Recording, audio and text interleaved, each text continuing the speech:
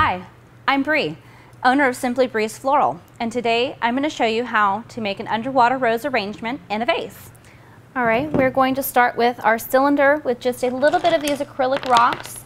You can get these just about anywhere, any florist, wholesaler, supply place will have them. You can also use clear or marbles, river rocks, just about anything to kind of create a base to kind of help hide and disguise some of the stems that are going to be showing. And we're going to be using curly willow as a frog start just to kind of help hold our form and hold our roses in place. We're going to strip any leaves off of the sticks just to ensure that they're nice and clean.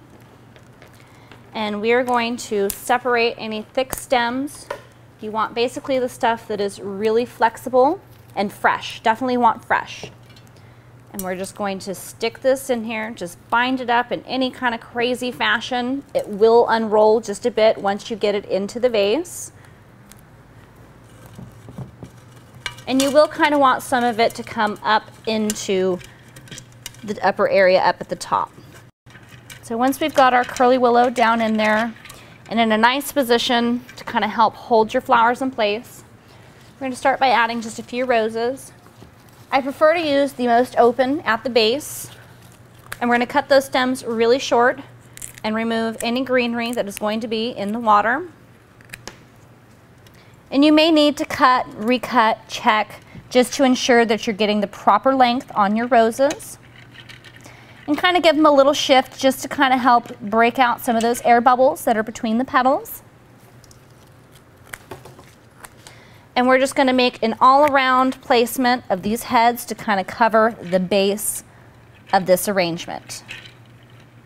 And we're starting out with minimal water just so we can get our hands down inside and we're not up to our elbows in wet stuff.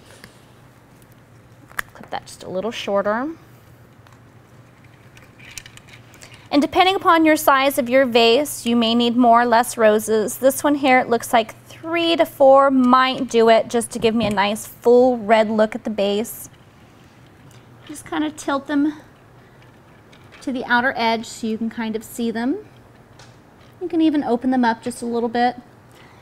And a nice trick I like to use to opening is either you can use your finger just to gently massage the petals open, or just a little bit of puff into the middle. Helps give you a nice open look.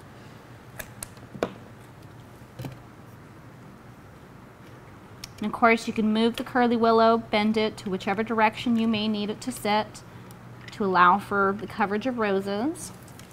So now that we've got our red roses at the base there, I'm going to go ahead and even add in some of this green dianthus. It does not bloom. It mimics a really beautiful mood moss. We're going to go ahead and tuck that kind of into the center, and we're going to use that as a small frog to help hold our upright roses. I'm going to go ahead and use a measurement of alongside the vase just to make sure that I'm leaving that room for those candles.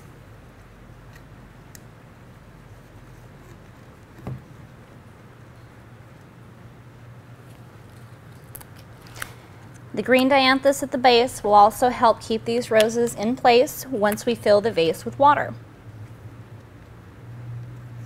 We're going to do these kind of in a nice layered look. So we'll have the red roses at the base.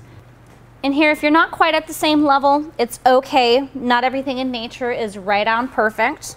So it looks a little more natural when you leave things just a little bit askew. Once again, we're using our vase as a guide.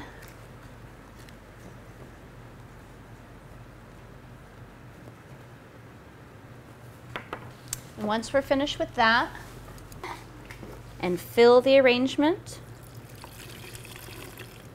And it helps too to kind of just pour the water into the roses themselves, allow those petals to fill with water. That way you have no air bubbles, which will actually allow your roses to rise and they won't stay in place.